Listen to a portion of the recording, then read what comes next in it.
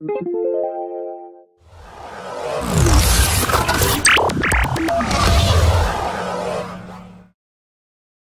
Tuesday evening's Jackson Board of Education meeting, several business matters were discussed, but the focus of the meeting seemed to be what the Liberty Institute would disclose about the investigation they conducted regarding the portrait of Jesus Christ hanging in the Jackson Middle School. The threshold question when dealing with an issue like this, a religious display in a school, is it government speech or is it private speech? If it's government speech, then the Establishment Clause applies.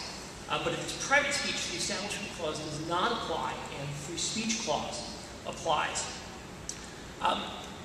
After our investigation, our conclusion is that the portrait is not government speech, but is in fact private speech. Our basis, at least in part, is on the portrait itself. There's an inscription that says High Y Club. There is no record of the High Y Club ever giving the portrait to the school. The school has no record of receiving it, of accepting it. The High Y Club has a long history, even after the portrait was hung, of associating itself with that portrait and with that image, that particular image. And moreover, the High Y Club has now asserted ownership over the portrait. Moreover, because the portrait is hung there for so long as the High Y Club's property, our conclusion is that not only does the Establishment Clause not apply, but the Free Speech Clause applies, and there has been created by the school district a limited public forum, and it would be unconstitutional for the school district to take that portrait down on the basis of it being religious speech. In other words, because it's a limited public forum, because it's private speech, the school district cannot discriminate against it because it's religious speech.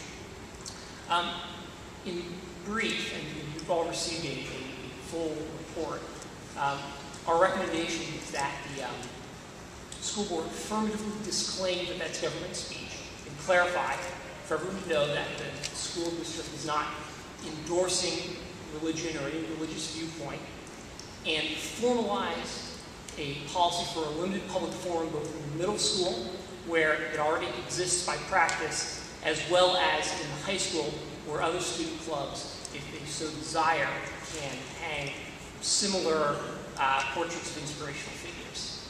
Thank you.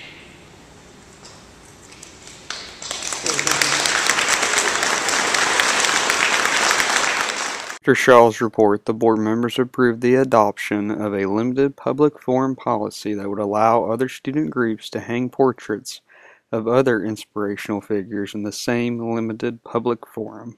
At this point, the portrait is able to stay where it has for many, many years. Only time will tell whether the FFRF and the ACLU will drop the lawsuit or continue to pursue it.